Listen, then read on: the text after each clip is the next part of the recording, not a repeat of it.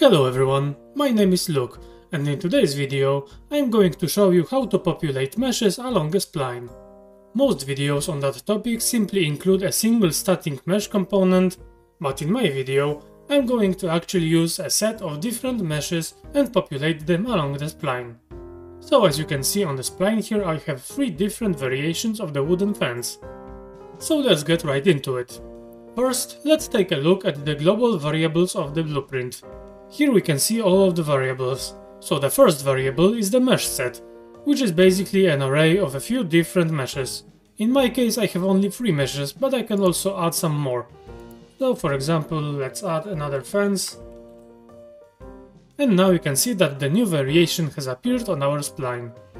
The next variable is the offset variable, which basically tells the distance between each of the mesh instances.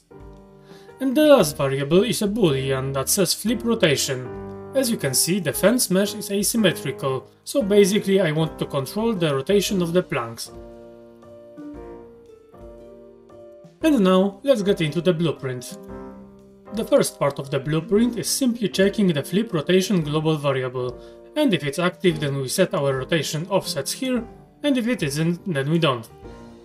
The next part is probably the most important part of the blueprint. First we have to loop over our mesh set array.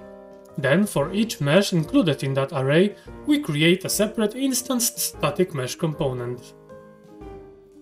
For each of those components we set their static mesh to the one from the array, and then we add the components to another array. This is the local variable, since we won't be using it anywhere else outside the construction script. Then, once that loop is complete, we proceed to the next loop. First, we calculate the number of meshes which will be used in our spline.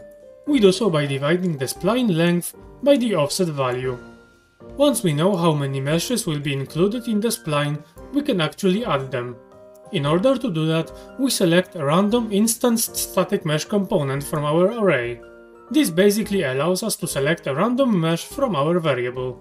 And in order to create the instance transform, we basically get the spline, and then use the get location at the distance along spline and get rotation at the distance along spline nodes. As you can see, I have some calculations for the rotation here, but if you're not going to use the flip rotation variable, then you won't need it. Now all you have to do is place the actor somewhere in your world, and as you can see you can easily add new spline points or move them around.